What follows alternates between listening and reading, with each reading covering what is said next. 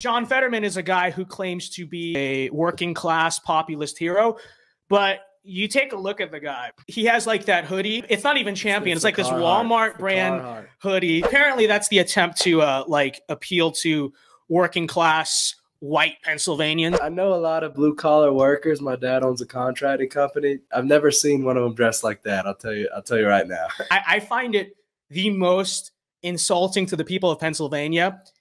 He literally thinks you're trailer trash. Like, that's the truth. That's what he thinks of the average Scranton working man or whatever. Literally trailer trash, which so much wrong with that. Number one, the politically correct term is not trailer trash. It is Appalachian American. Okay, get it right.